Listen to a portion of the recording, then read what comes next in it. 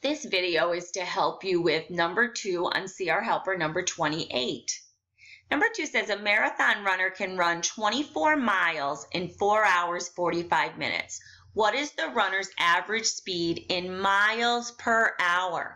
That means how many miles can that runner go in just 1 hour? Miles per hour, if you see a sign on the highway that says 65 miles per hour, it means you'll go 65 miles every hour you travel. That's what speed means. It tells you how far you get to go in just 1 hour. So for this runner, they're traveling 24 miles in 4 hours 45 minutes. The issue is we need miles per hour. We have 4 hours 45 minutes. You can't have different units, so we need to convert our minutes into hours. So let's just quick do that. So if we have 45 minutes, what part of an hour is that? A couple ways you can look at it. You could draw a clock. Oh, that's an ugly circle, but that's all right. And a clock is a total of 60 minutes in an hour. I'm going to break that 60 minutes into fourths or quarters. Again, kind of ugly, but what are you going to do? So if you look here and we get up to 15 minutes, you know after 15 minutes have passed, that's 1/4 or 1/4 of an hour. Once you get up to 30 minutes, that would be a half of an hour. Now we're going to continue on. 15 more minutes, we're up to 45 minutes. 45 minutes is 1, 2, 3/4 of an hour. And then finally, you'd go your last 15 minutes, get all the way up to 60. Okay, so 45 minutes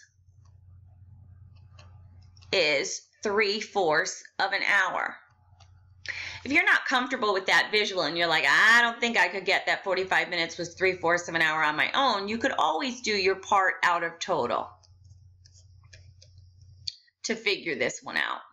You could say 45 minutes is what part of an hour? Well, what's the total number of minutes in an hour? 60 minutes in an hour. Then you just simplify that. You could divide numerator and denominator. Some of you might start with 5. You can actually divide numerator and denominator by 15. And guess what? 45 divided by 15. 15 goes into 45 3 times. 60 divided by 15, 15 goes into 60 4 times. So either way, you're going to get 45 out of 60 minutes to be 3/4 of that hour. All right, so that whole process was to get us to the point that we know that runner travels 24 miles in 4 3/4 of an hour. In 6th grade, you probably do the upside down caret. So I'm going to do that, but I also want to show you in 7th grade how you'll look at it, because I don't want you to think it's a brand new topic in 7th grade. You study the same items, but in 7th grade, you talk about them in terms of equivalent ratios. So let's do your upside down caret first. Let's do miles to hours, miles to hours.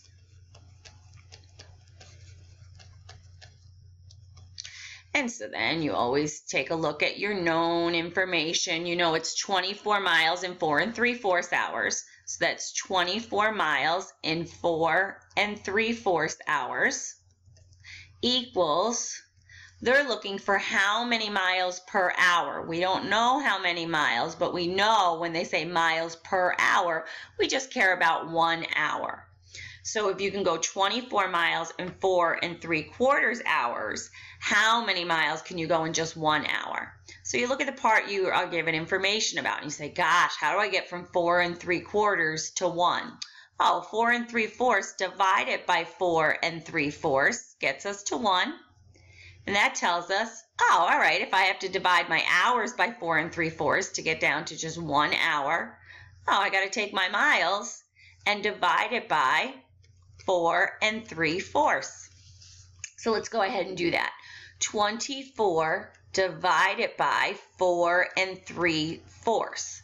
All right, again, we first have to remember our standard algorithm for division. When we're going to divide, we need to rewrite this. There's many ways to go about it, but the standard way is we need to rewrite this as an improper fraction. That would be our first step. So I always like visuals. So if I'm doing 4 3/4, I know I have 4 whole circles and then 3/4 of another circle. And there's an ugly 3/4, but another 3/4 of another circle. So we have 4 whole circles and 3/4 of another. And the question is, how many fourths does that really mean? So if I break these circles into fourths, my only thing is if I have 4 whole circles and 3/4 of another, how many fourths do I have? Well, I have 1, 2, 3, 4, 5, 6, 7, 8, 9, 10, 11, 12, 13, 14, 15, 16, 17, 18, 19. Okay, I have 19 fourths sitting there. So this is really 24 divided by 19 fourths. Also, let me just make sure you remember the teachers aren't always going to be drawing out circles every time. So they give you a quick little method to do it. 4 times 4, because in 4 holes, there's 4 fourths in each of those 4 holes. So they do 4 times 4. They say, okay, in 4 whole circles, there's 16 fourths. So that's 4 times 4 is 16. And then they take those 16 fourths and add on 3 more fourths. And so that's how they get you to 19 fourths. I just want to remind you that's what your teachers have you do. Multiply and then add on. And visually, this is why they have you do that. So then there's lots of ways to divide fractions, but the standard algorithm, you usually do drop, change, flip, skip, flip, multiply. So you keep that first fraction, which is the same as 24 over 1. You change your division to multiplication. We undo division with multiplication. And then we have to multiply by the inverse.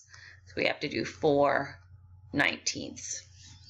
All right, and then we're going to multiply straight across the top, straight across the bottom. So 24 times 4. 4 times 4 is 16. Put down a 6, carry a 1. 4 times 2 is 8, and 1 is 9. 96. So then we have 96 over 19. 96, 19. So when we multiply straight across the top, straight across the bottom. And so then at that point, we need to go ahead and do division. 96 divided by 19, bottom out. 19 goes into 96. Oh, 19 is about 20. 96 is about 100. 20 goes into 100 5 times. I'm going to try 5. I'm not going to guarantee you that's going to work. I'm estimating. I'm saying, okay, this is about 20. This is about 100. 20 goes into 100 5 times. Let's try 5. So I'm going to put that 5 right above the 6 there. 5 times 19. Oh, goodness. 19 times 5. 9 times 5 is 45. Put down a 5, carry a 4. 5 times 1 is 5, and 4 more is 9. Oh, good. Did that work out? 5 times 9 is 45. Put down a 5, carry a 4. 5 times 1 is 5. Ooh, yay! Oh, good. I wasn't positive what 19 times 5 was. So then 19 times 5 is 95. I subtract off. 96 minus 95 is 1. So that means we have 5 and 1/19 left over. 5 and 1/19. So this runner can go 5 and 1/19 miles per hour. I mean, it's not a nice, but well, it is a lovely answer, but I mean, it's not pretty, but who cares? So this is 5 and 1/19 miles per hour.